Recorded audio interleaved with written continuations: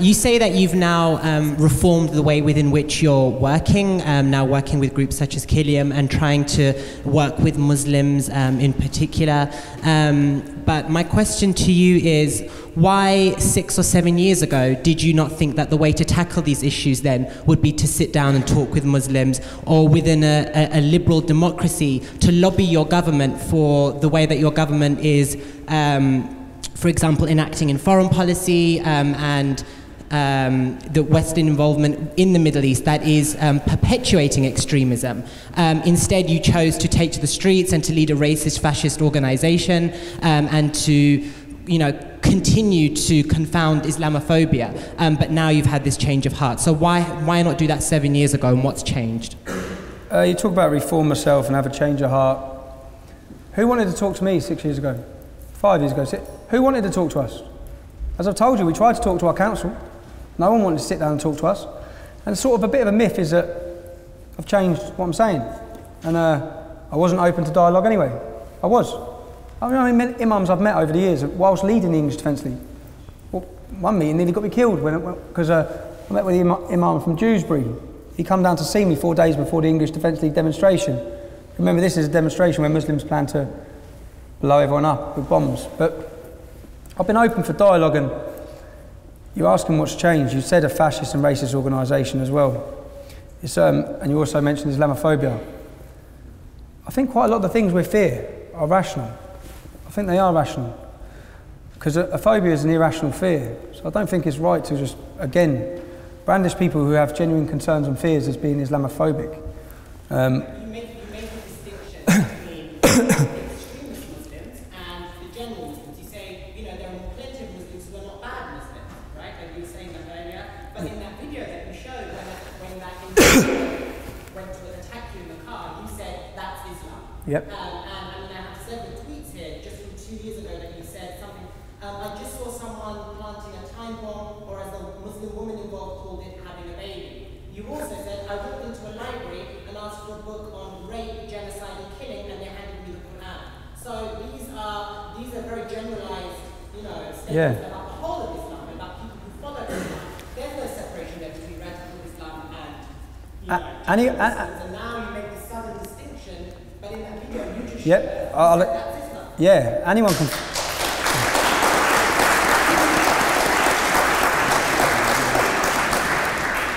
Anyone can Photoshop a tweet, as happens many times. I get told I've said this, I've said that, and many times it's the first time I've heard it. That's 4 years worth of tweets. That's 4 years ago, is it?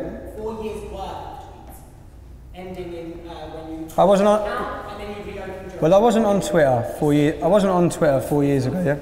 When I said that's Islam, what we now use is the frame Islamist, which is someone's interpretation of Islam, which they wish to enforce on society. That's his Islam. Yeah? That group, ISIS, which is what these men are supporters of, that's their Islam. Yeah? It is their Islam. You're better off arguing with them about why it's their Islam. I don't know why it is. But you see, smack in the face like that. Just Google Tommy Robinson beaten up. You'll find picture after picture of my face rearranged. It happens quite a lot. Yeah? The vast majority of Muslims, again, that I meet, don't smack me in the face. But there is an issue. There is a problem. It's a problem that you should be able to talk freely about, or at least oppose without everyone wanting to kill you. Yeah? 6 Osman warnings I've had. So's my wife. She's had Osman warnings when she was pregnant, telling her that people were planning to kill her. We're in Britain, land of freedom and democracy. We should feel free to oppose, say, stand up against anything we want to. You want to shout me down, you want to slander me, you want to call me something, fine. All we see is violence. That's all I see. It's not all I see, because the vast majority of Muslims who come up to me, I've had many Muslims stop me in the street and say that they feel their religion's been hijacked. You can date this back, which is when I go back to this Muslim recently, who I'm meeting this week, and he brings it all back to the time of Abdul Wahhabi, talking about Wahhabism. Can you blame me for thinking it's representative of Islam when I live in Luton and I see the scenes you've seen? Would you blame me? And when the imam I see on my TV I'll do a bit of research, I'll do a bit of digging. They opened a Discover Islam Centre in my town, okay? A Discover Islam Centre was opened in Luton Town Centre, and it was opened by Luton Borough Council. It took me 10 minutes to dig and look at Yusuf Bonner, that was his name. Yusuf Bonner was the manager of the centre. This was his 5th religion, was Islam, yeah? He's been everything, even a Jedi, I think. But he's working his way through, he's obviously a nutter. And he's opening a centre in Luton Town Centre, supported by our council. On his blog, he said, Christians are wearing suicide vests of wrongful belief. We will not rest until Islam is brought into the home of every home in Luton. Bearing in mind, you've seen the problems we've got. Yeah? This was only in 2012. Now, I wondered who was funding this centre, this Dawah centre that was going to be a shop in the town centre. I want to know who's funding it, because then when you find out who's funding it, you see what's going to be propagated through it. So I set up a fake profile in a Muslim name, and I began a conversation with Abdul Rahim Green, because these sort of centres have been opened in Tower Hamlets, yeah? You know, IRA, the charity.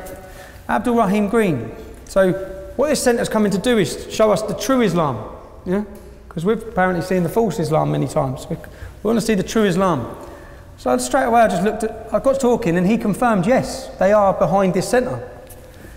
So then I looked online to find speeches by Abdul Rahim Green, where straight away I see a speech where he says, if your wife disobeys you, take a stick and beat her.